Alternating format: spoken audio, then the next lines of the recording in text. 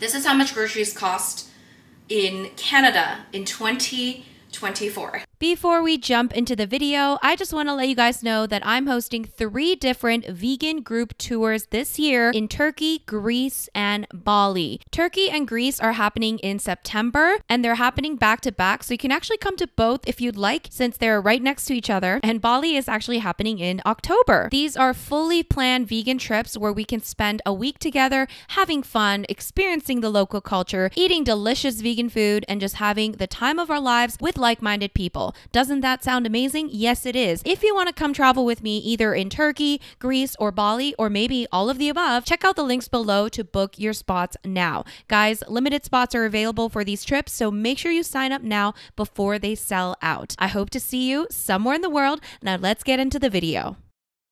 Hi guys, it's Rose. Welcome back to Cheap Lazy Vegan and another grocery haul. First of all, guys, please ignore the mess in the background, okay? I'm just washing my couch covers right now, so it's just kind of like a big mess, okay? But this is the reality. So I just got this big grocery delivery, and I thought I would show you guys what I got, because I think it's a pretty good representation of like a vegan grocery haul that is just kind of like mostly whole foods plant-based, okay? So I'm gonna tell you guys how much everything costs at the very end, but yeah, let's just get started. Let's get started. We're gonna get started with the produce. We've got some bell peppers. I've got a trio of bell peppers here. I got 3 zucchinis, okay, courgettes, as some of you may call them. I got a lime, some strawberries, yum, 2 bananas.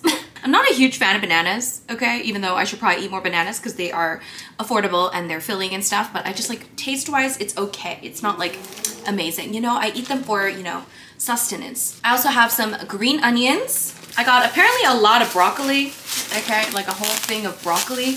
There are 4 things of broccoli in here. Great, love it. Love me some broccoli. I have a cucumber, some baby carrots for snacking. I got 2 avocados, some grape tomatoes, a pretty big sort of thing of grape tomatoes, some cilantro, romaine lettuce, 3 of these, baby spinach, and a big old bag of carrots. Whew, why is it hot? Whew. All right, that was the fresh produce. Now moving on. What do I move on to? I got 2 soy milks.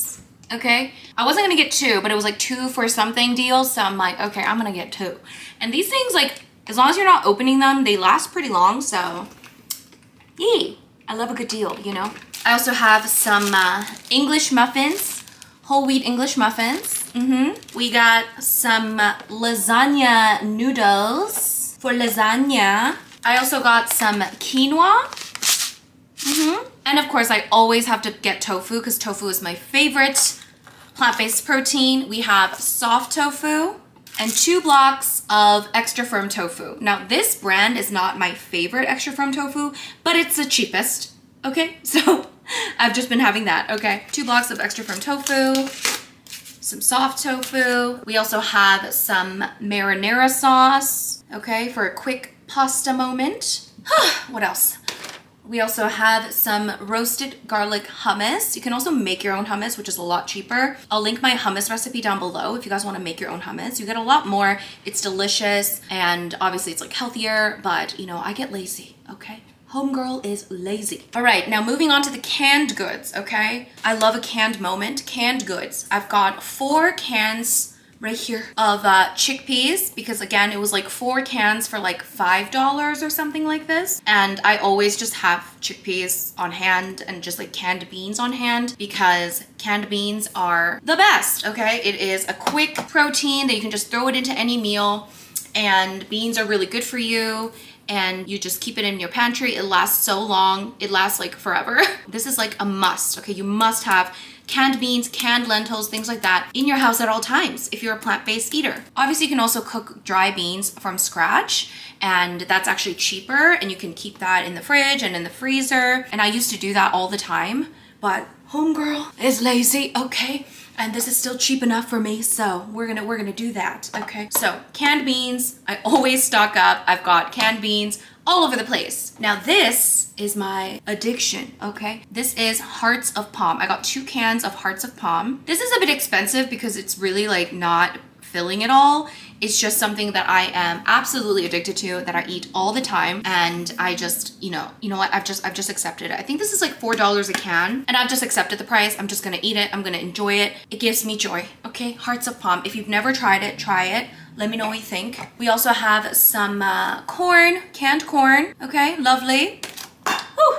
And I also have some roasted seaweed, okay? These are packets of roasted seaweed. This is something that Koreans always have at all times, okay? We keep packets of roasted seaweed. Each packet has like, you know, a few things of roasted seaweed. You can eat it with rice. You can throw it into whatever meal. It's so good. And I've been eating this since I was a kid, okay? There's multiple different brands of roasted seaweed you can find.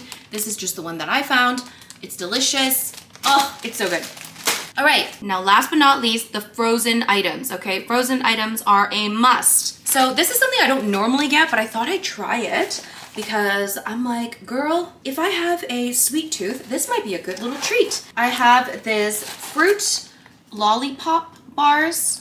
I've got these frozen fruit bars. This is mango flavored, and it's only 50 calories per bar. I feel like this would be a good sweet treat to eat, you know, as a dessert. Simple, easy, you could keep it in the freezer. So I don't know, I'm gonna try it. It's probably gonna be delicious. Only 50 calories a bar, so good. Next, I have some frozen mango chunks. I wanted to make maybe some mango smoothies or something. Frozen fruit is great. Frozen fruit is awesome. So I always like to have some sort of a frozen fruit in the freezer at all times. Mango it is. Next is frozen mixed vegetables. Once again, frozen veggies are also like a must. I always like to have some kind of frozen veggie in my freezer because it's so convenient, and especially for someone that travels a lot, which is me, I don't always have like fresh veggies, okay? Especially when I'm like back from my travels. And like when I'm back from my travels, I wanna eat veggies, I wanna eat healthy. So I wanna have some frozen veggies on hand. And last but definitely not least, I've got some edamame beans. If you know, you know. This stuff, guys, I have it always in my freezer at all times. This is so convenient. It's basically already cooked beans, and it's like soybeans. It's so good. If you've never tried edamame, like what have you been doing with your life? Keep it in the freezer, toss it into literally anything, add some protein. It's delicious. I eat it on its own with a little bit of salt. It's so good, okay? Such a quick, high protein snack, high protein thing to add to every meal. Delicious, okay? Okay, all right guys, that was the grocery haul. Can you guess how much all of this cost?